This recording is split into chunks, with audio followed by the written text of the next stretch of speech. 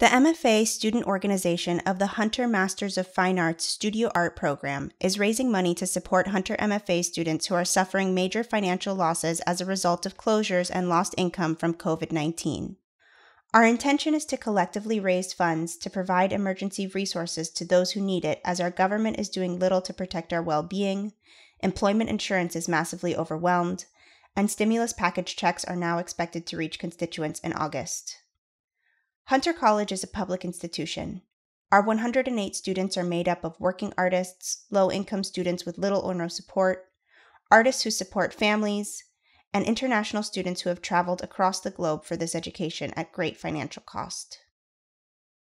We work in industries or services that have been heavily impacted by COVID-19 and are often in precarious employment with little to no protections or stability. We're seeking to provide support for our fellow artists and MFA candidates whose livelihoods are being affected by this pandemic. Whether it's from canceled gigs, lost jobs, or a lack of business due to coronavirus scares, we hope to orchestrate an egalitarian approach to crowdsourcing for the artists in our program who need support. If you are financially able, please consider donating the money that you would have spent on tickets to live performances, exhibitions, movie theaters, or other cultural events to artist organizations, arts nonprofits, and artists like us trying to make it through this together.